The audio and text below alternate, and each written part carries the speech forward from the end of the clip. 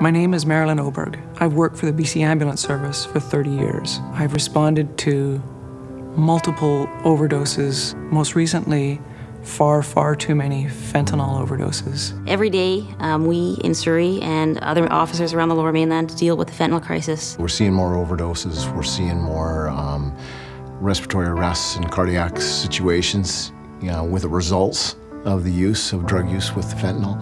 Fentanyl is a monster. It's killing people.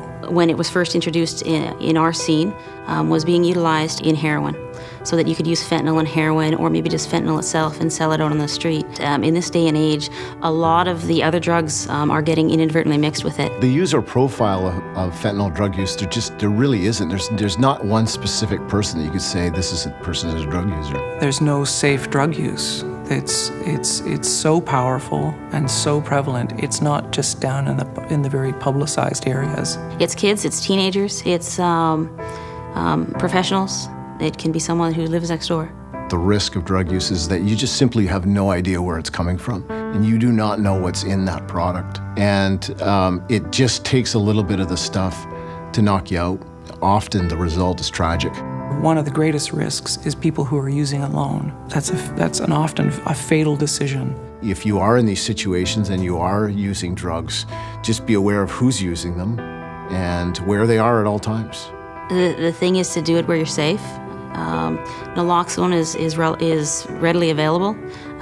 That's the antidote to this opiate. So the Naloxone kit is something that we introduced to our first responder kits in the last 6 months or so. There's a couple needles, and then there's some capsules there of the medicine.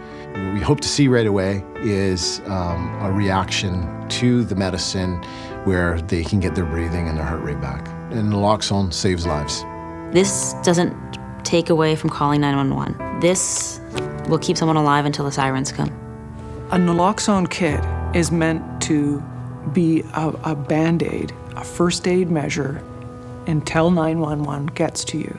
Naloxone is important, but it's not the only thing you need. You're not going to get in trouble for calling 911. We need to really get the message out to them that it's okay to make that call, that they're not going to be in trouble, and that they need to recognize that if they do nothing, that person may lose their life. We've been doing this for years, and we come with a compassionate and open heart. Our job is not to judge. Our job is to help you.